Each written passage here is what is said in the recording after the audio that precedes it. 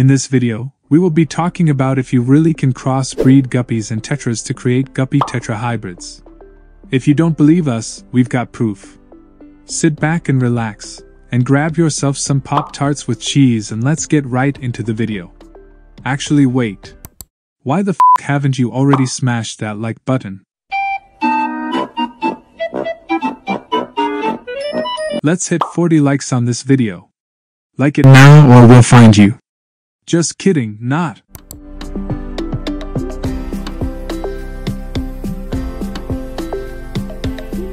Guppies and tetras are both popular freshwater fish that are commonly kept as pets in aquariums.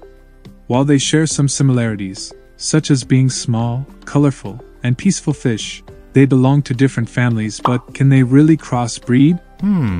Like the video right now and watch to the end to find out. Guppies belong to the family Poeciliidae, which also includes mollies, swordtails, and platies. They are live bearers, which means they give birth to live young instead of laying eggs. Guppies are known for their bright colors, varied patterns, and the male's long and colorful fins. They are easy to care for and can adapt well to a range of water conditions.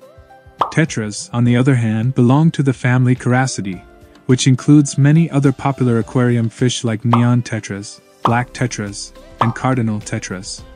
They are egg layers and reproduce by scattering their eggs in plants or gravel. Tetras are also known for their vibrant colors and active behavior. They prefer slightly acidic water conditions and need plenty of hiding places in their aquarium. So the big question is, can they breed together? Well, the answer is actually a big fat yes. We've been working on getting these both fishes to crossbreed for a few months now, and we finally managed to get a few hybrids. Here's a picture of our guppy-tetra hybrid. If you actually thought you can get them to crossbreed, you're an idiot. Got him!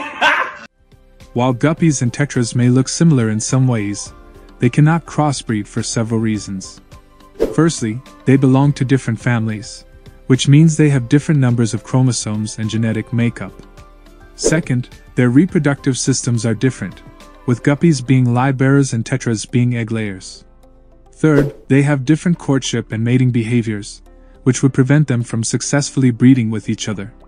In summary, while guppies and tetras share some similarities, they belong to different families and cannot interbreed due to differences in their genetic makeup, reproductive systems, and behavior. Unfortunately, that's all we have for you today.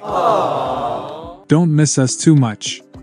If you want to learn more about guppies, mollies, bettas, and other types of fishes, make sure to check out our blogs at radiantmarineofficial.com. If you enjoyed the video, make sure to like and subscribe, and don't forget to turn on notifications so that you never miss a video again.